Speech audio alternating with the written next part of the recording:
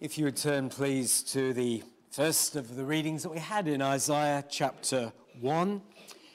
And I draw our attention to verse 18, very familiar, well-known verse. Come now, and let us reason together, saith the Lord. Though your sins be as scarlet, they shall be as white as snow. Though they be red like crimson, they shall be as wool. The title of the sermon is Being Reasoned With. Being reasoned with.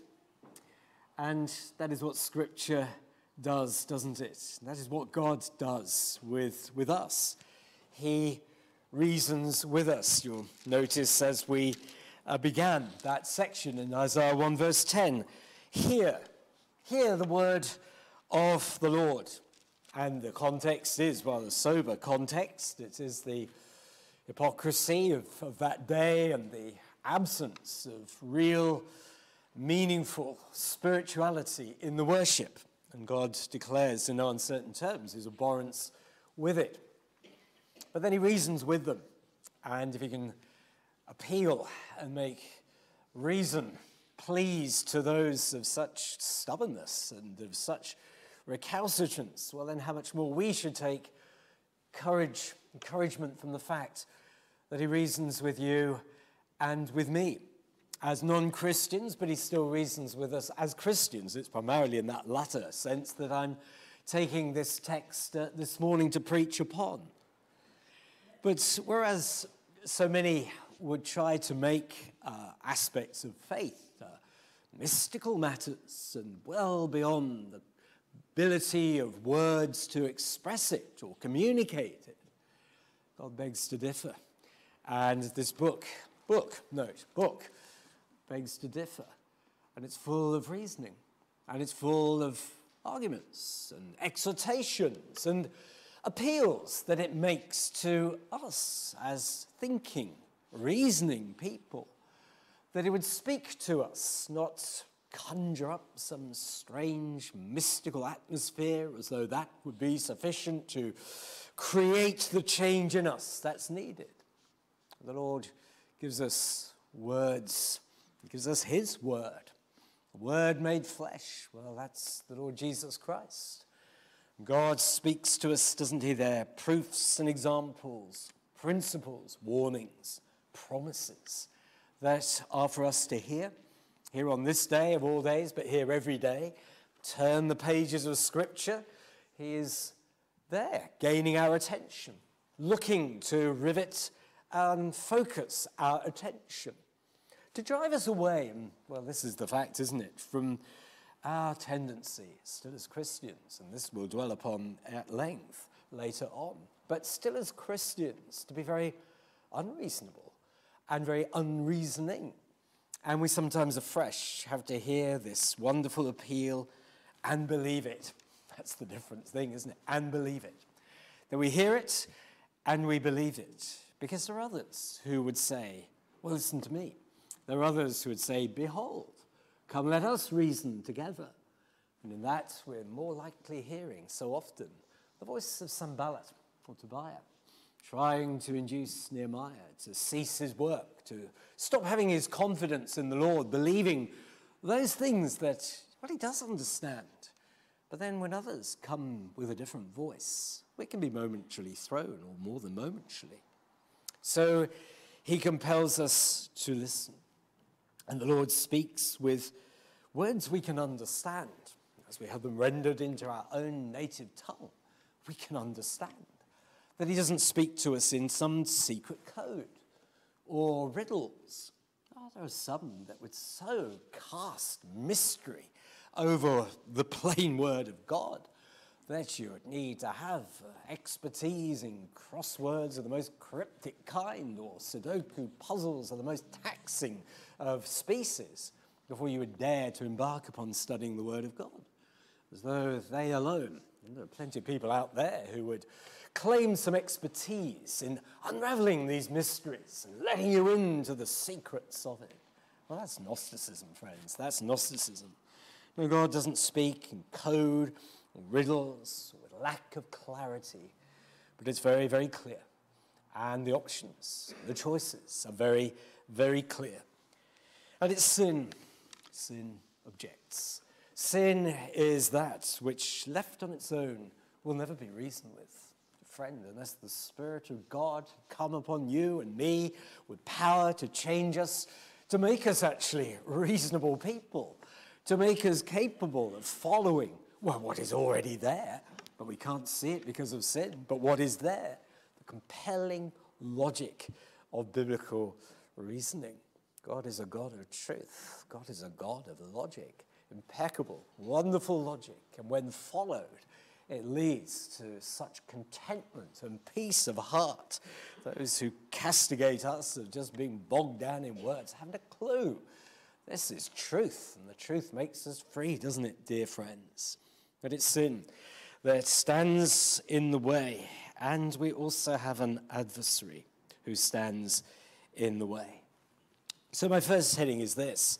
There is something in these verses for the Christian to hear. Well, these verses, isn't it? I should bring this evening for the gospel sermon, because it's so clear and such a promise, such a wonderful application. The contrast, the difference that it makes when the Lord Jesus Christ takes away, underline the words, takes away the sin of his people. The thoroughness of it, the completeness of it, the perfection of it. Well, it leaves nothing whatsoever undone.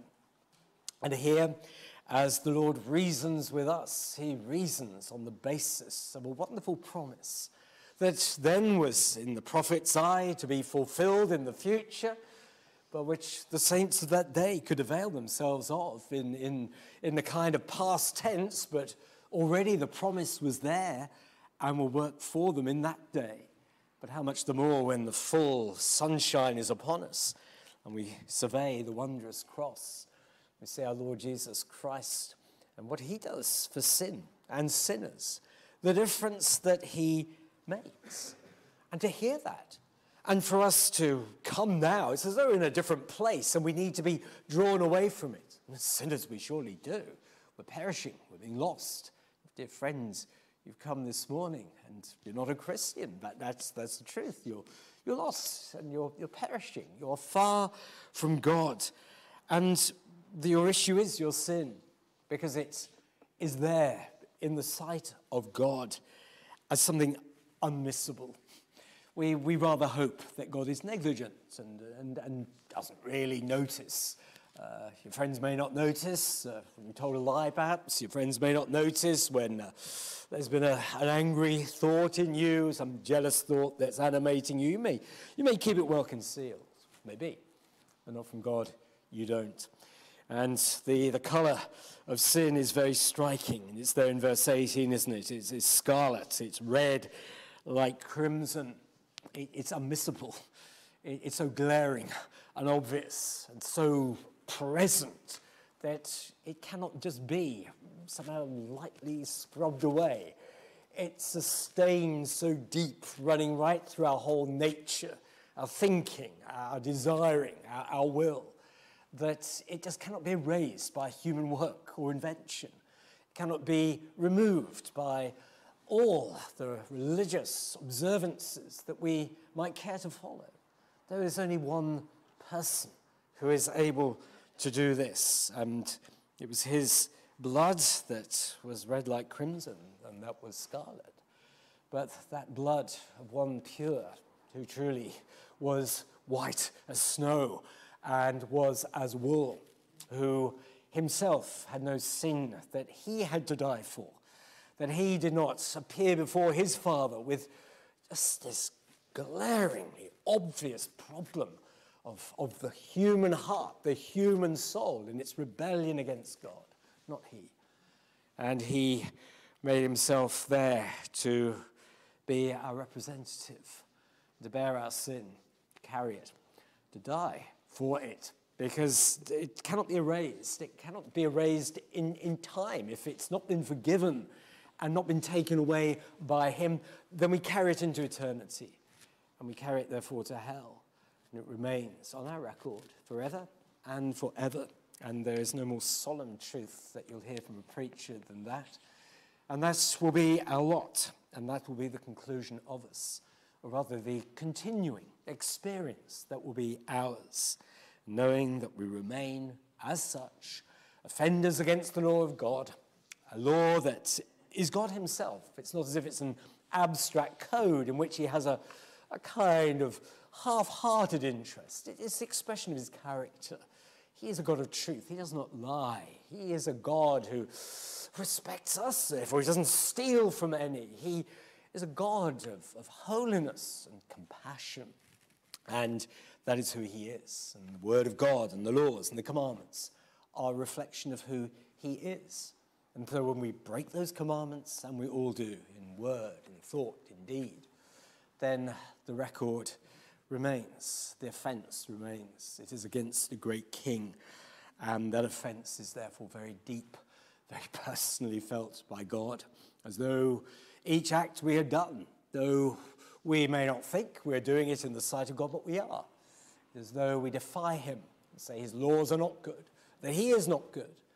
And such offence can only be paid for by our own blood unless another comes and intervenes on our behalf. And one has, and it's the Lord Jesus Christ. And if you're not converted, I must urge you, put all your trust in him, because he will do what is prophesied here, that he'll take your sin and my sin, and though it be as scarlet, it's so obvious, it is so there, so pertinent and glaring, cannot be removed, it's so deeply stained, but it will become white as snow. That is such a contrast, dear friends. White as snow. You can't even see it. I had a jumper. Oh, got a stain on it, didn't I just? Put it through the washing machine a few times there. I can still just see a faint trace of it. Sad. But not with this. This is thorough and complete, and that the worst critic could look at it and say, in fact, it is. This person, the things they'd said, the things they'd done, the things they'd thought. And now in the sight of God, the record is clear. It's white as snow, and though it's red like crimson, it shouted at you. It demanded justice. It required of it a punishment for this. But now that's all been lifted, and it is as wool, pure wool, beautiful, clean, white, if you will, wool. And that is the difference that he makes. That's the difference he makes. So if you're unconverted this morning, that's the difference he can make to you. And I urge you, come to him. You hear him reasoning with you, come to him. But as Christians too, we may have received of this. Yes, when our eyes first beheld him, saw what the cross did, what that blood of Christ accomplished. Well, it may have moved us to the very depth of our being, and I rather hope it did. And yet, we go on in the Christian life, and it's sometimes as though we have forgotten something as straightforward, something as basic and elementary, something as good as what we read here, and what the Lord has done for his people through the Lord Jesus Christ. That other voices come, and they reason with us, and they persuade us, and we listen to them. And the peace that we should have. You'll notice the next verse. If ye be willing and obedient, ye shall eat the good of the land. That should be the Christian's lot in that way. We put it in spiritual terms there, but to enjoy peace and to enjoy great comfort and joy in the soul. But if somehow our sins, though they were as scarlet white as snow, they're beginning to get a tinge of scarlet back. And though in the sight of God they are as wool, yet somewhere in our thinking we're believing that he's seeing them a little bit more red like crimson, then the benefits of eating the good of the land will cease to be our enjoyment. And we will feel more that we have the sword against us, as in verse 20. We've actually refused to hear something of the promise of God, that he has solemnly made to us in his Son, solemnly given to us, and the Son solemnly, in his dying agony, said it is finished. But something in us, in someone else who speaks to us, would somehow want to undo that and start an inquest and begin a fact-finding mission that only takes us into a lack of comfort and a lack of peace. So my next heading, too good to be true, question mark. Too good to be true? This news that we have that in Christ has said, whatever you were before you were converted, whatever I was before converted, you can name anything that you have done, anything that you thought that you were, and it has been atoned for. It has. That is why he came. He didn't come to do away with certain kinds of sins, but not those. He did not come to address that particular matter, but not those. So there's some exemptions. There were none. And all of it there as we confessed and repented, and perhaps with tears, repented and received with gratitude mercy, and derived perhaps some assurance from that, maybe then or subsequently. That's true. And yet we can be somehow left in perplexity, wondering, is it too good to be true? Good news, gospel, good news, but is there something I've missed here? And we can be very frail, very feeble creatures, can't we? And sometimes we can think, well, I'm such an uneducated person, and I haven't gone to the right school, the right college, I've not sat under the right sort of university instruction there, and I can get things very wrong. I can get things absolutely round my neck. Perhaps I've misunderstood. Because there are enough people out there who stand in pulpits who would say that what I've just been saying, no, not true at all. That's not true at all. The Bible doesn't say that. It doesn't talk about sin in that way. You shouldn't worry. God doesn't judge in that way. No, don't worry. And, well, Christ was a good example, surely. But all this blood sacrifice, that's so past. And we're modern people, 21st century. We don't do this anymore. And you might think, well, perhaps I missed something here. Perhaps I've not got this quite right. I'm so easily confused. I'm so dumb when it comes to so many things. Perhaps here I've missed something. Oh, dear friend, don't let that be you. Come now, let us reason together. And if it must be that once more, that reasoning, going back to this basic fact, to what Christ has done for sinners, and what this whole book, with all the sacrifices it speaks about, tells of the importance of the shedding of blood. There's no remission of sin without it. Oh, no, you've seen it absolutely right. Forget all those theologians. They do not know.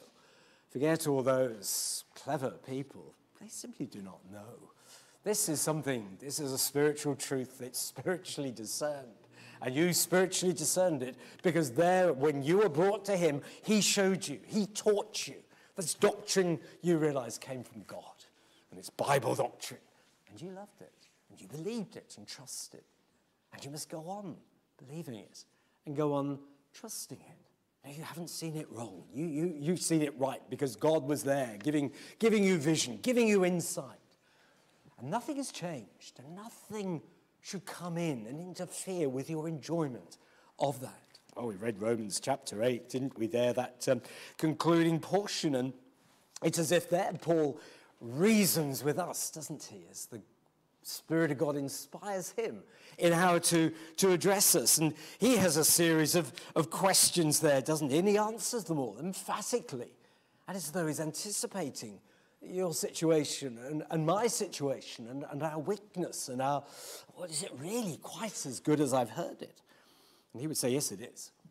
So Romans 8, verse 31, what shall we say then to these things? He invites some objections here. Is anybody going to reason against us? Well, he's got better reasoning than any can bring, and it comes by way of another question. If God be for us, who can be against us? That rings out, doesn't it? That answers it perfectly. If God has spoken, and if on the cross the Lord Jesus spoke and said it's finished, And if the resurrection is showing us, amongst other things, that it's received in heaven, then really who are we to argue? God before us, who can be against us? And Paul carries on, reasoning with us. He's doing. He that spared not his own son, but delivered him up for us all, how shall he not with him also freely give us all things? So when the questions come, the doubts and the fears intrude, well, he's got help for us then, and promises for us then, for the pilgrimage. So we can draw comfort from that. Who shall lay anything to the charge of God's elect? I can tell you the devil will. The devil will try. And at times our own guilty consciences shouldn't necessarily be guilty consciences, but we manage to import guilt at times like nothing else, and we lay charges against ourselves there. But note, it's God that justifies, declares us righteous, who speaks that, not anybody else, not a representative, it's he himself, and he's speaking to us through his Son. And so who is he that condemneth, verse 34? Well, it's Christ that died, yea, rather, it's risen again, who is even at the right hand of God, who also maketh intercession for us. It seems as if it's all covered there, doesn't it? It seems as if every of those key aspects of the Lord's ministry covers it, has some comfort in it, some truth to impart to us, to make us reasonable again, to bring us back to biblical reasoning and shake us out of any fears and doubts we had that we missed it. It's too good to be true. Paul is saying to us, it is good, and it is true, and it's very true, and it is all of it underwritten by God himself. And so he proceeds, doesn't he, there, that nothing, and he lists all the possible things you might want to bring to bear in verse 35, and then in verse 38, so we notice there, angels, principalities, powers, our enemy, the devil. But no, he can't do it either. Because this cannot be changed. God has spoken. God holds his people, keeps them, gives us all things for this pilgrimage. Too good to be true? No, it's true in every respect. But then, we do play mind games with ourselves, don't we? And sometimes we can think this, that it really will be spoiled if we hear this and believe this too much, that it will spoil us, that it will tilt us into becoming antinomians. We'll be careless. It'll make us careless, and we'll offend against God, and we'll kind of drift into a kind of apostasy because we believed it too much, and it spoiled us and made us careless and not looking to his commandments and walking carefully before him. Well, dear friend, let me say, it's the opposite that's true. It's the opposite that is true. If we would be holy, if we would want to know how to live the commandments of God, then we do well to do it, fully persuaded of the grace of God, of the power of that forgiveness and the totality of it, to be fully persuaded that there is forgiveness each day, for we know ourselves too well. We do err. We do sin. Our words, and they come out, and they're done, they're said, and we think, why? How did I say that? What induced me to that? And grief and confusion of heart is ours. Yes, we know that. But we also know that that blood didn't just forgive us once, but it goes on forgiving and forgiving again. And it doesn't spoil us. In fact, we, if anything, end up appreciating the Lord Jesus more, respecting him more, that he forgives Christians, and we rightly at times lament we should know better, we should do better than this, but we don't.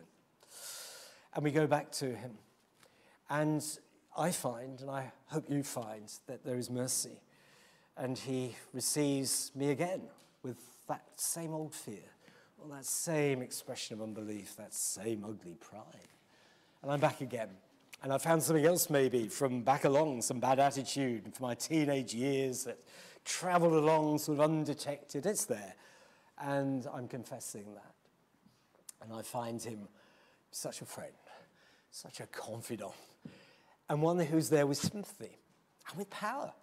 Not to leave me there, but to take me on from there and to cleanse me from all unrighteousness. That we have that advocate above, the Christ, the righteous one. So when we sin, We have him, and he atoned there, didn't he, for our sins, but the sin of the whole world, all Christians that ever have been, are, and ever will be. And we shouldn't think that we hear this grace, this mercy, it'll spoil us, it'll ruin us. No, actually, the more we appreciate that grace and that mercy, the more we cherish him, and the more we want to do what he wants us to do. And we do it more willingly, actually. And we do it with less soul search and diffidence. We do it more gladly and follow in the paths of righteousness for his name's sake more swiftly, because we're appreciating him more. And sometimes as Christians, we have to be brought to a low place to appreciate more that grace, to cherish him, appreciate him, respect him. Oh, we don't sin as we sinned before after that. We've seen too much now. He's reasoned with us, and we've seen for sure our sins as Christians. Oh, they were as scarlet. How could we offend against such light? And yet, still the promise is there. They're as white as snow. Gone. Not held to our account. We've confessed, surely. We've repented. There's been a desire to change, surely. And then the application of that blood has once more rendered them white as snow. Red like crimson, they shall be as wool. No, it's not too good to be true. It's true, and it's good, because it actually works towards our holiness and actually makes us hate sin more and the world and its emptiness and see through it more. Oh, value the things of God that much more. My next heading, I must move on. Do not lean on the devil for help. Do not lean on the devil for help. Don't let him secretly, unawares, he can creep in, and he ends up offering to be your and my advocate, and that he will speak on our behalf. But he does not speak well or helpfully. And he never begins on proper, true biblical reasoning and premises. He'll try and move the ground and take us over somewhere else. And here I say this carefully, very often, and isn't it right that we should have a sensitive conscience, surely? And actually as Christians, consciences become more sensitive and more tender for the right things and the weighty things. But we can be oversensitive, and the devil can play on that. And what once was white as snow suddenly becomes scarlet, because we've embroiled ourselves into some unhelpful, fresh rules, and people out there and churches are forever inventing new rules for you and me to worry about. Something else to have to think about, and what once looked straightforward becomes confused. Well, the charismatic movement introduced a whole raft of new things, new experiences that you and I should have. Some of them were very strong about it. And if you don't have them, you're blaspheming against the Spirit. That gets our attention, doesn't it? But no, they were offering us burdens on our consciences, weights that they were loading us with, which actually they themselves couldn't lift, and just embroiling us in a needless worry. But good friends are sensitive consciences. We want to do the will of God, but we can be led down the garden path and inventing, I'm afraid, scarlets and red like crimsons, worrying ourselves, holding above ourselves here, an experience we haven't had, tongue speaking that never came. Well, dear friends, don't let it come either, would be my advice. But there are those who advocate these things, but they do not, I think, advocate on behalf of the Lord. We're loaded down. See through them. Be bold enough to say, no, that's not in the Word of God. That is not what Scripture is saying. Be prayerful. Take the Scripture to him. Ask for understanding if you're struggling with that one, for instance. Oh, and this day and here we have to see it amongst what we call the new Calvinists there, this critical race theory, right? Critical race theory that, well, I survey this room carefully here, and my dear friends, by their ruling and verdict, we're all done. We are a most terrible, oppressive group of people. And if you don't know it, well, that just shows how oppressive you are. And there are a lot of people in churches who are being taught that from pulpits. And, well, each individual sinner must repent of their sin, whatever their race, whatever their background. Big subject. Can't address it all this morning. But to hold that, to invent, as it were, a guilt that now has become the new scarlet, a kind of new appearance there, that which we thought was good and we could have a good conscience about. But no, suddenly something's opening up there.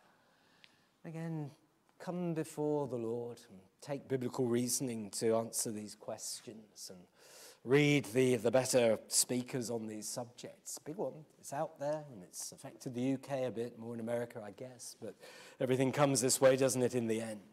No, do not lean on the devil for your help. Don't let him be your advocate. And my final heading, do not let the past hold you or me captive. That we can be persuaded of what we read in Isaiah 1 verse 18, be comforted and be assured.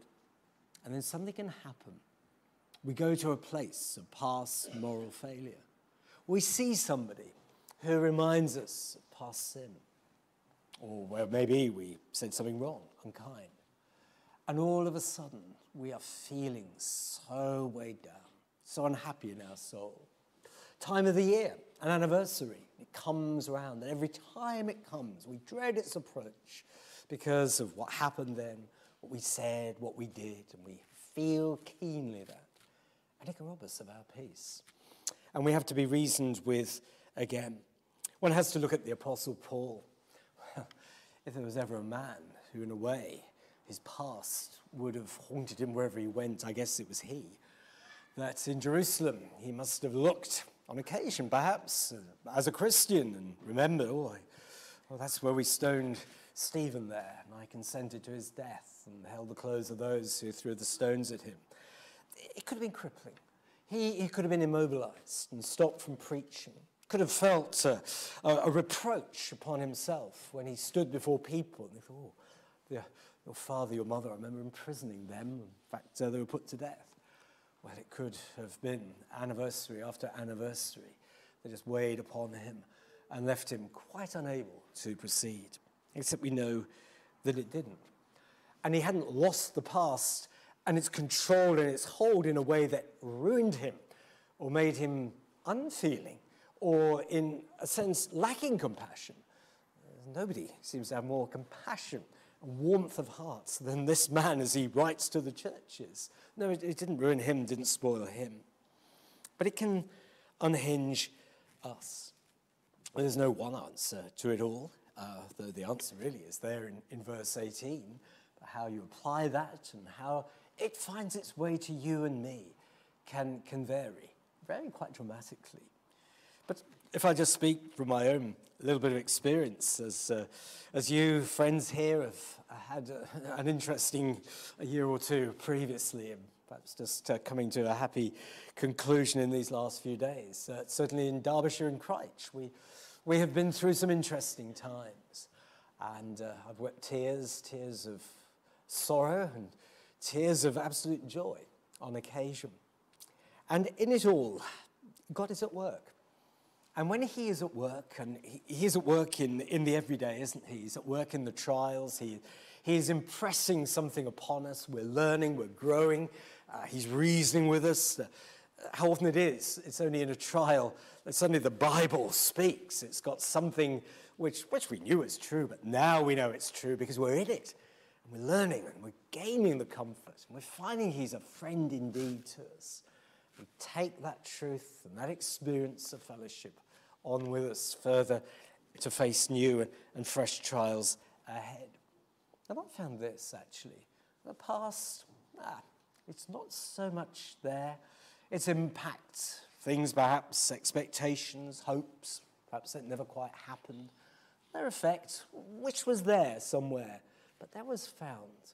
No, that's getting quieter. That world is dying to me, if you like. And the things of Christ, well, I trust, are larger, more real, more tangible, more precious. He's working.